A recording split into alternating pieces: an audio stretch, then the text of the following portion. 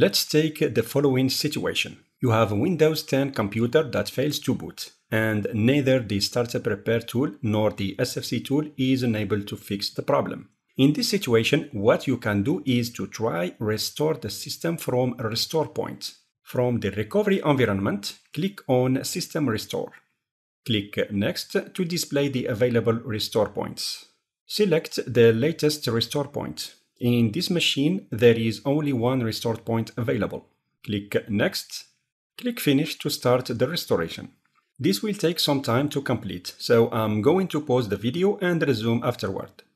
The system restore completed successfully, and I need to restart the computer. Note that after restoring, you need to check if there is any missing software that you need to reinstall or a missing user's file that you need to recover from a backup. This is the inconvenience of the system restore point. All programs installed and files created after the restore point was created will be lost when you perform the restoration. So consider this parameter when applying this fix. Thanks for watching. See you at the next lesson.